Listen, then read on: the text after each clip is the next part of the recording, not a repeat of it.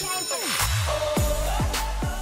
guys, Lonnie Chavis from NBC's This Is Us is joining us on After the Bell today. What's up? What's up? You know, we saw a tweet not too long ago between you and Milo, and he was like, "Love you, kiddo," and like you guys seem just like the dynamic, like a really close knit family, both on and off the screen, right? I kind of have like a little father-son connection with Milo. It was kind of like apart from the song though.